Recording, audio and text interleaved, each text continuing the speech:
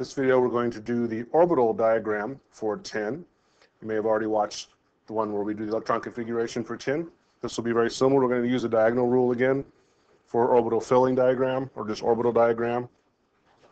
For an orbital diagram, we're going to do the same thing. We're going to start at the beginning of the first arrow.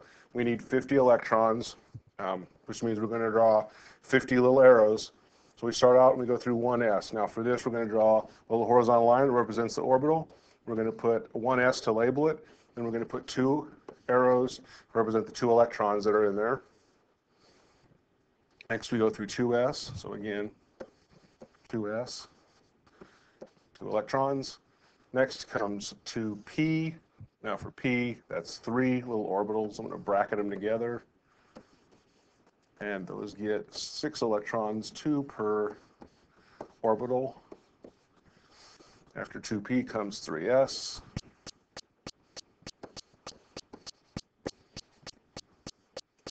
After 3s, back up here to 3p.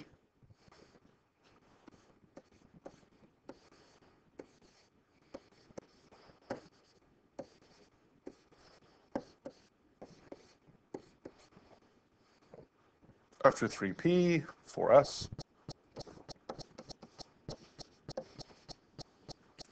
After 4s comes 3d. That's 5 orbitals.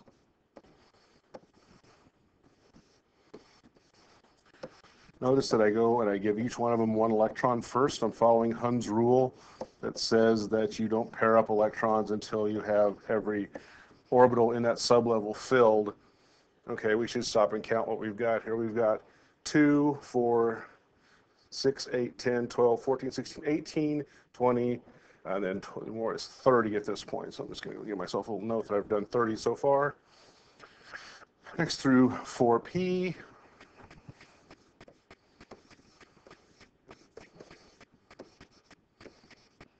P with 6 electrons, and next through 5s,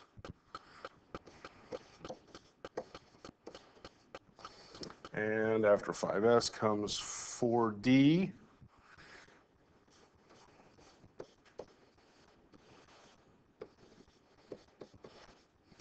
and 10 electrons total there. We've got to be getting close.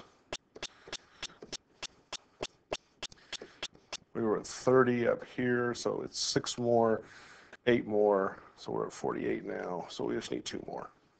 And that's going to take us through into 5p, but not through 5p.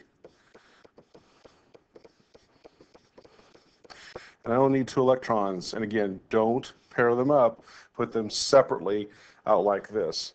In fact, we're going to learn that the reason why tin acts the way it does is because it's got these 2, well, one of the reasons it's got these 2 unpaired electrons out here.